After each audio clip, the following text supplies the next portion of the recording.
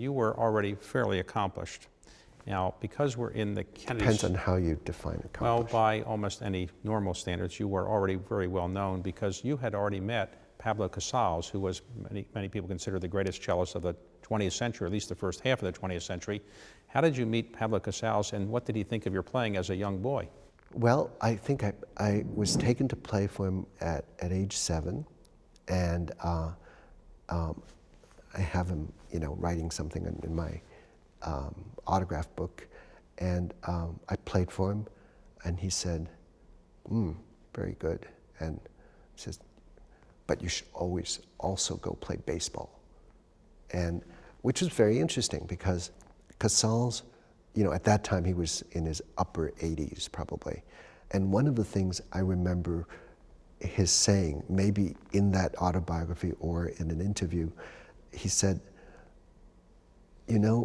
I think of myself as a human being first, a musician second, and a cellist third. I thought that was really interesting because, where do we place our identity? For guys, often it's, what do you do, right? What's your profession? But the fact that he, most people think of me as a cellist, but the human being part for Casals was the most important thing. And that was something I always thought about. And he recommended you to Leonard Bernstein for an event in Washington. There has come to us this year a young man aged 7 bearing the name Yo-Yo Ma. Now here's a cultural image for you to ponder as you listen.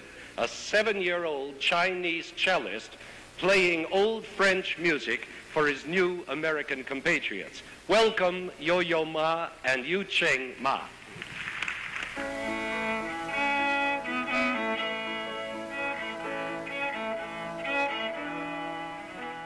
You performed at the age of 7 in front of a live TV audience, but also President Kennedy was there.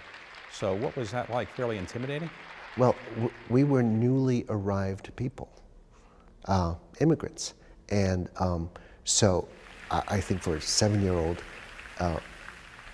did I know exactly who President Kennedy was? Probably not. Did I know he was an incredibly important person? Yes. And did I think about this for the rest of my life, about who this person was? Absolutely.